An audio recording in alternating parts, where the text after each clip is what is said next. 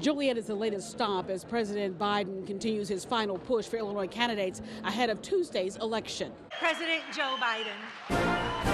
President Joe Biden used a last-minute trip to support incumbent Democratic congressional candidate Lauren Underwood and to once again highlight his administration's record on Social Security and Medicare. Folks, I've come to Illinois to talk about two programs that reflect who we are as Americans, that Lauren understands to her core, Social Security and Medicare. A 36-year-old Underwood is seeking a third term in the closely watched 14th district she won back in 2020 with just over 50% of the vote. The Naperville native faces current Kendall County Board President and Chairman of the county's Republican Party, Scott Grider. We are in a fight for our lives, for the future of our country. During what the White House says was an official event, Biden addressed a crowd of around 200 people at Jones Elementary School, and he also commented on protesters who were gathered outside. I love those signs when I came in, socialism.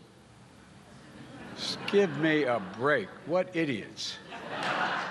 In a statement, the Illinois Republican Party called on Representative Underwood to disavow Biden's comments, accusing the president of lashing out at his critics.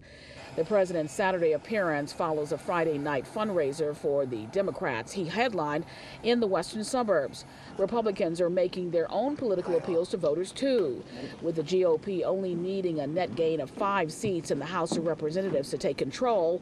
Both parties are focusing on getting the vote out. Let's elect Democrats up and down the ballot and win big this year. Vice President Kamala Harris will be in town on Sunday attending 2 rallies, one on the South Side in support of Governor J.B. Pritzker and Lieutenant Governor Juliana Stratton.